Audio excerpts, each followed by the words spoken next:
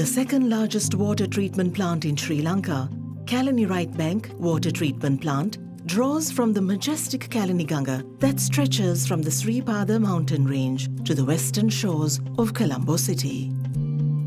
The KRB Water Supply Project Stage-II envisioned doubling the capacity of the existing plant by constructing a new water treatment plant with 180,000 meter cube per day capacity. This monumental undertaking was implemented by the National Water Supply and Drainage Board, with the main contractor Suez of France, a global expert in the sector and the largest drinking water provider in the world. Maga Engineering undertook the entire civil works of the project, amounting to 9.5 billion rupees, which included construction of the 180 MLD new water treatment plant, laying of over 30 kilometers of transmission lines, installation of a 1200 mm DI treated water pumping main, and construction of a 560 mm HDPE treated effluent pipeline from Birgama Export Processing Zone downstream.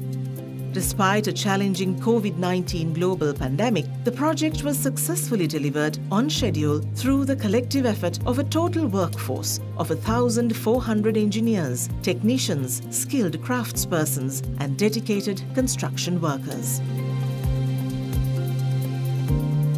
The newly constructed Stage-II water treatment plant comprises pulsar tube clarifiers, rapid sand filters, clear water reservoir, backwash recycling tank, sludge thickeners, chemical building, and ancillaries.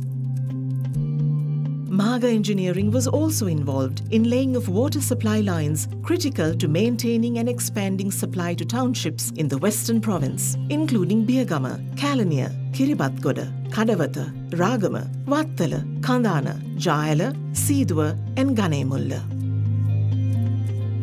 Maga's project teams installed major transmission and distribution mains across marshy terrain, canals, steep hill sections, and busy highways, instating connections to existing lines and constructing necessary bridge crossings, trenchless microtunnels, and above-ground supports to ensure safe and secure delivery of treated water.